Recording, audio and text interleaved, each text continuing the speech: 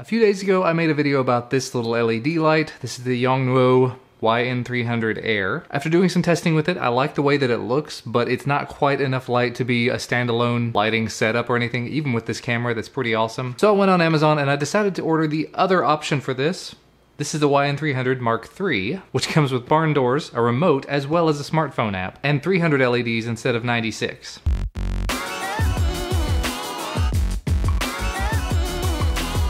So let's go ahead and open this up, take a look at what's inside. You get all kinds of product documentation, with some of it actually being in English, which is nice. You can see all the product specifications in here. So you've got an average output lumens of 2280, color temperatures 3200 to 5500 Kelvin, so on and so forth. Here we have the light panel itself with some silica gel. And you can see we've got the barn doors that are just pre-attached to it. So you just open them up by flipping them out like this. Very nice. And in the bottom of the package, you've got the rest of the accessories. So you have that same tripod mount handle that can fit on a light stand, the GoPro style hot shoe mount that will fit onto your camera or onto a tripod. And yes, this is a GoPro size. I did test it with my GoPro. And the hot shoe table stand mount. So far, all the same accessories that were with the Air version we looked at before. But you can use it just like that, where you slide it in. Very convenient. But the rest of these are the accessories that you would only get by going with a model like the YN300 Mark III. There's your remote. You see it has 5500 Kelvin, 3200 Kelvin, and different channels, so I'm not really sure what that's going to do. And even inside of the remote, there's silica gel, and the remote does take two AAA batteries. And then you have two gels in the bottom. These are just things that will slide into the panel to give it a slightly different color or to diffuse it a little bit, and so I'll probably end up using this one a lot. The yellow one is going to give it a very yellow tint, and I'm not big on that. Quickly heading back over to the LED panel though, you can see on the bottom is our connection, our GoPro adapter, which actually I hadn't even thought about that. This could technically go on anything that a GoPro can go on, so you could mount this on your head if you really wanted to. On the back you have your power button, which is also your adjustment knob, your status display, battery, channel instead of set. The YN300 Air has a set button that allows you to use memory. If I had to guess, the channel button probably has to do with remotes, so you can have one remote to control multiple lights. And then the same sort of settings we found on the YN300 Air, you have the 3200, 5500 Kelvin switch, as well as the fine and coarse switch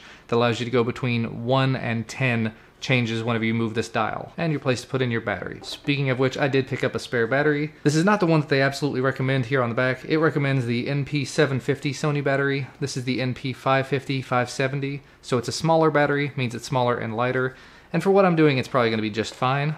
So let's go ahead and pop the battery in. There you go. We'll open our barn doors to make sure everything looks good, and then you flip it over, hit the button, and we're at 1. There's a little bit of light, and take it all the way up. We're going to switch to coarse just because I don't want to spend a lot of time on it. There you go. So that is your 3200 Kelvin all the way up, and there is your 5500 Kelvin all the way up. Looks about the same in terms of brightness as the YN300 Air. But just like the YN300 Air, you hit your battery button, it gives you a P number. In this case it says P9. That P9 goes down to, I think, P1. I actually haven't run a battery all the way down on any of them yet. And the channel, right now it says H1. H2, 3, so you have a total of 8 groups you can put this on. And I think at this point I'm going to go ahead and put this on a light stand, do a couple of back and forth tests between this and the YN300 Air that we tested before. Okay, so I've got my two lights set up. I've got one on either side of the camera. I went ahead and put in the little diffusion panel on the new light, the YN300 Mark III, and I actually did a very, very quick test, and I was really blown away by the results. So here's the light output from the YN300 Air, the one that we looked at earlier. You can see it's very nice, it's kind of diffused, not bad. And here's the light from the YN300 Mark III. I am absolutely blinded. I cannot see what's going on. But it looks like I can control it with the remote, which is very nice. So I can actually put this down at a very reasonably low level to have something kind of similar to what I had from the other light. And there you go, we have them both together. Now I realize this is a bit of a harsh light as compared to my previous lights. It's definitely a whole lot harder to see with both of these on, but just looking at myself in the little viewfinder on the camera, it looks like it's very evenly lit. It doesn't look like it's extremely harsh. I'm kind of really impressed with this. Now I just checked and the YN300 Mark III is at 11. That's 11 out of a possible 99.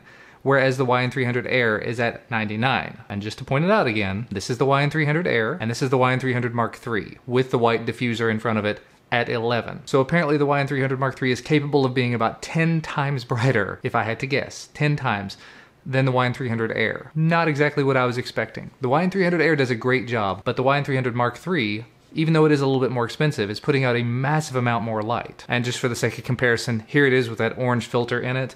This is still at 11, so let's go ahead and turn that all the way up. So you could use something like this if you wanted to make it look like you were on Mars, maybe. And by the way, I should mention I've got both of these set to 5500 Kelvin. That's just the temperature I normally use. And for the sake of comparison, again, this is what the YN300 Mark III looks like without that white diffuser in it at 11. So what was effectively a comfortable level with the diffuser in, it's a little bit more harsh without it. Yeah, that's definitely a lot easier on the eyes, and I think a little bit easier on camera. I've got the diffuser panel back in. I think this definitely could stand to have some sort of a screen over it. Like I've got soft boxes that are sitting behind it that have big white screens over them. Something like that over the barn doors, even something like that, something super simple like a piece of paper or cheesecloth or something might make it a little bit less harsh, but just looking in the camera again, it's not that bad. And what I'll probably end up doing is actually pushing these lights back a bit. There you go, that's a little bit better. They're not quite so harsh at this point. It's not filling up the room with light. A large part of the light that you see back there is from the windows, which is not going to be here when I film like 90% of the time. But I think just in terms of comparison, this is not bad. This is not as hot as I expected it to be. You'll probably occasionally see the LEDs showing up in my glasses, but if you've been watching, whenever I move certain ways with my softboxes, you see big old panels show up in my glasses, so it's not going to be that big of a difference. And while we're at it, we probably ought to try controlling it with the smartphone app. So on the side of the box there is a QR code, as you can see. In case you need it, there it is. And when I scanned it, it gives me a URL that I can't read, but it mentions Yongnuo in it and apps. And there's the website in case you're curious. It mentions YN900, YN300 Mark III,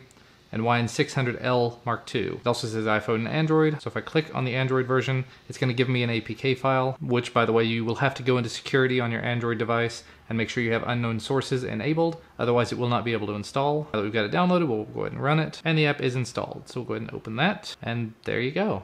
It says Bluetooth disconnected, so apparently I'm going to have to try to connect to it using Bluetooth. And there you go, right there it is. Yongnuo LED, which kind of makes you wonder if you're going to be able to control multiple lights with it, as to whether you'll be able to pair to multiple of these or I don't know. But I went ahead and restarted the app after I got it connected. It does say Bluetooth connected, and so I guess I ought to be able to just hit the power button. Oh, it just swapped. And now it turned off. So there you go. It started off with 5500 and 3200 both at 1%, and you can just change it by hitting up and down. It doesn't have a coarse option on this, so I can't do it 10 at a time, but luckily this light does not require being 10 at a time.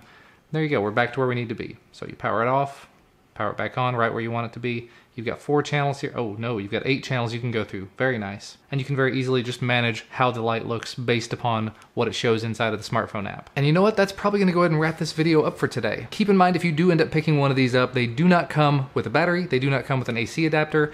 I've picked up batteries for both of these, and I've picked up an AC adapter for one. I'll probably go ahead and pick up an AC adapter for the other one just because it's convenient. And I may actually pick up another one of these YN300 Mark IIIs because I like the barn doors, and I like the fact that it can be controlled using this little remote. Super, super convenient. So as always, thank you guys so much for watching. Hopefully you enjoyed this video. If you did, please leave me a thumbs up below the video. And if you want to, you can subscribe to receive all of my videos when they become available. But thanks so much for watching, and we'll see you next time.